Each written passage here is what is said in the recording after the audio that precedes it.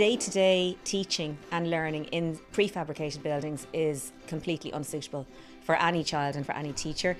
The lack of space, obviously, the lack of proper heating in the winter and then overheating in the summer.